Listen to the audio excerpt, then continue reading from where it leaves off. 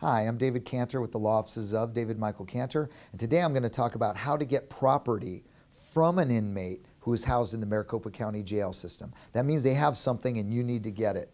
First of all, the inmate puts in a tank order and they will actually set the location of the pickup. Usually it's in the lobby of the jail of where they're housed.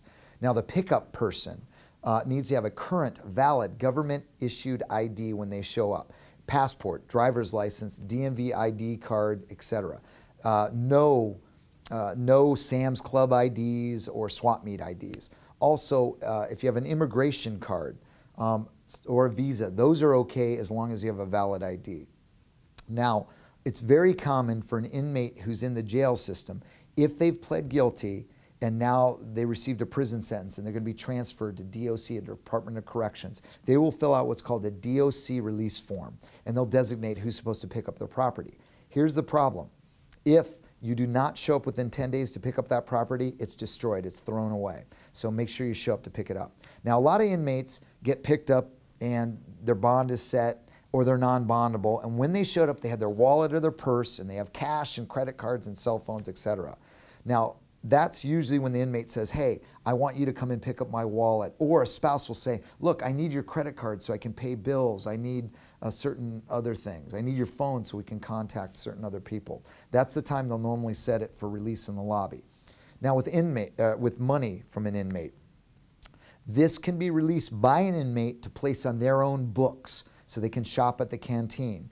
And they can usually do that within 72 hours of being booked. Now, if it's more than 72 hours, the jail commander has to approve that. And sometimes the jail commanders will say, no, it's too late. You waited a week, too bad. Well, all the inmate has to do is say, fine, I'm going to release my money to my loved one. And once that money is released to the loved one, they can put it on the inmate's books while they're in the jail. And we have a whole video, if you go to dmcantor.com, that talks about how to place money on an inmate's books. Normally you do it at the kiosk in the lobby, and it's self-explanatory and there's fees involved. Now, if you have any questions, call the Sheriff's Information Management System, or SIMS, phone line at 602-876-0322. If you want to call the individual jails, we list all of the jails and their phone numbers on our website at dmcantor.com. Now, this information is good as of today's date, but it's always changing, so you may want to call prior to going down to the jail to get property.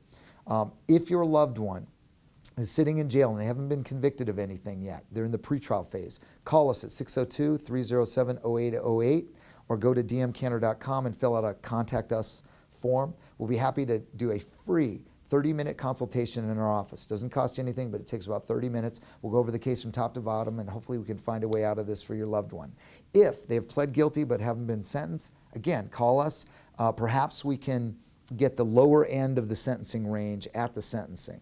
And lastly, if they've been sentenced and convicted already, call us. We can do post-conviction relief petitions, appeals, or sentence modifications, where maybe we can get the sentence reduced or the whole case thrown out on a technicality.